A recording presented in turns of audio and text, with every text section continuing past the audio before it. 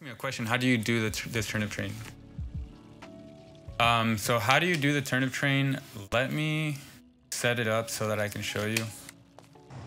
I'm gonna have it so Mr. Game & Watch is mashing shield. So as soon as he gets hit, he's just gonna shield like that. So that's going to determine whether the combo is true or not. You need to have your opponent at a specific percent. The golden percent is usually between 65 and 70. That's the best percent to start it at. Anything below is not going to be true. It might be true, but it's going to be very frame specific, very frame tight. You smash toss it, right? You can do it out of shield. So you can do it like that. Just remember the opponent has to be right in front of you. Not exactly right in front of you, but like at least maybe like no further than this, I want to say. Smash toss, and then you do that. So like you do a float, like dash float, but after you press jump, press Z so you can Z catch the turnip and then float. And then release. Like that. And then you just repeat. You just repeat it. And keep in mind the percent that I'm showing you at, this is for regular turnip. This is not for wink face, dot eye, or stitch. This is for regular turnip. It's good that I show you with regular turnip because they're more common than stitch faces and dot eyes and all that, you know? And you could do it 2, maybe 3 times. On some characters, you could do it even 4 times and then get the back air at the end. Just because Game & Watch is a light character, I would just only go for 2 of them. Like that. It's far more consistent than trying to go for 3. On most of my opponents, I just go for 2. So it's like 1, 2, back air. 1, 2, back air.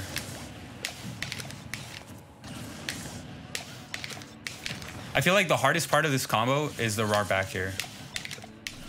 And then let me also show you the wink face variation, because wink faces, although they're not too common, they're more common than stitches and dot eyes by a large margin. So the golden percent for wink faces, I want to say is as early as 25. And I recommend you stick with maybe like 30%, like 35.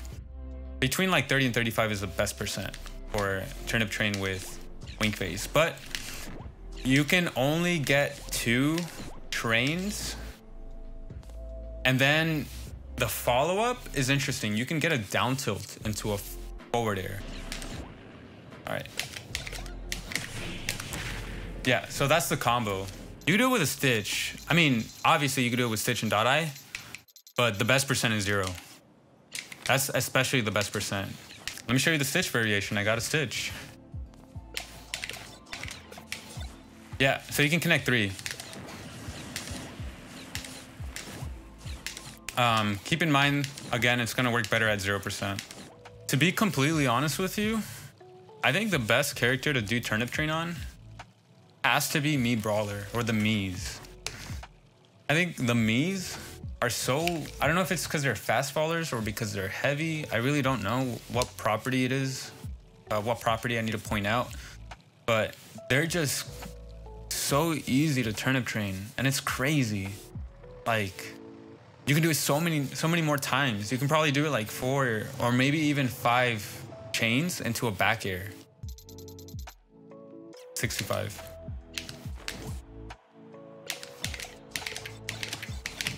Look at that. Like easy punish. Just so rewarding too. I'm pretty sure I could have done another one.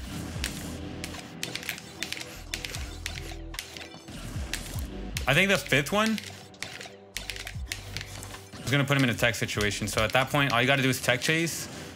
Thankfully, the tech chase, if you do it across the stage, the tech chase is gonna start at the edge. So all you really have to do is just cover roll in. If he rolls out or techs in place, he's gonna be at the ledge anyway. Yeah. So much damage. And so consistent too. It's so much easier on Brawler. It's like, if you're gonna practice turnip train, practice it on Brawler.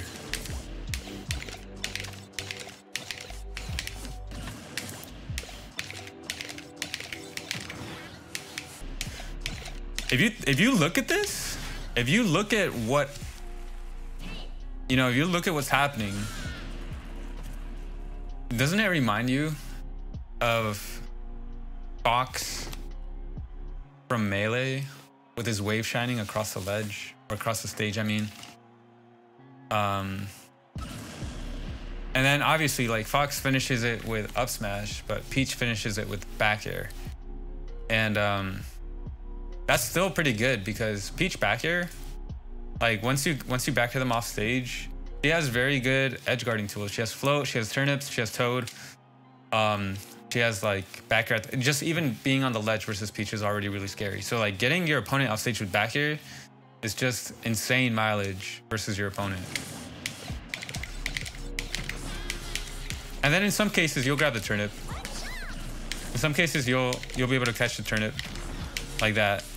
So you can still follow up quickly.